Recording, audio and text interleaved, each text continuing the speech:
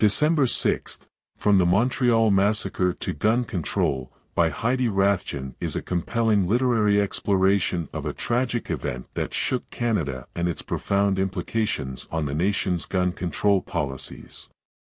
This poignant narrative discusses the horrific Montreal Massacre of December 6, 1989, a day that witnessed the ruthless killing of 14 women by a lone gunman. Rathjen's work is not just a historical account but a call to action, urging Canadians to reevaluate and strengthen their gun control measures.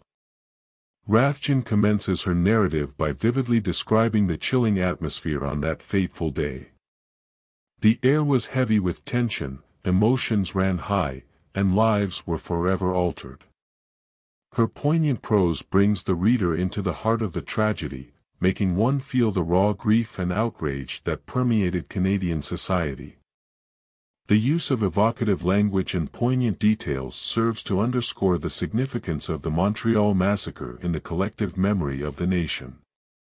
The author astutely delves into the background and motivations of the shooter, Marc Lépine. His misogynistic beliefs and desire to eradicate feminists, as revealed in a letter he left behind, are portrayed as integral to understanding the tragedy. Rathjen convincingly argues that Lépine's ease of access to firearms played a pivotal role in the massacre.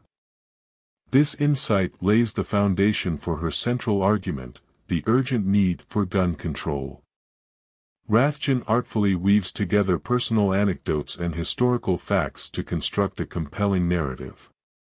She describes her own experience of the Montreal Massacre, having been present at the École Polytechnique when the shootings occurred. Her personal connection to the tragedy lends a profound authenticity to her writing. Her account of surviving the massacre is heart-wrenching, making the reader acutely aware of the human toll of lax gun control. Furthermore, the narrative is laced with statistics and data that highlight the extent of the gun problem in Canada. Rathjen carefully outlines the lax regulations that enabled individuals like Lépine to acquire firearms with ease. She emphasizes the need for stricter laws and a thorough screening process to prevent potential tragedies. The text also emphasizes the grassroots movement that emerged in the aftermath of the Montreal Massacre, led by Rathjen herself. She recounts the tireless efforts of survivors, families of victims, and concerned citizens who rallied for gun control reform.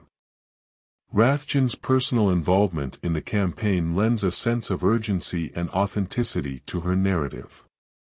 The author employs powerful rhetoric to convey the gravity of the situation. She describes Canada as a nation at a crossroads, faced with a choice between maintaining the status quo of lenient gun laws or taking decisive action to prevent further bloodshed. Rathjen invokes a sense of responsibility, reminding readers that the tragedy of the Montreal Massacre should not be in vain.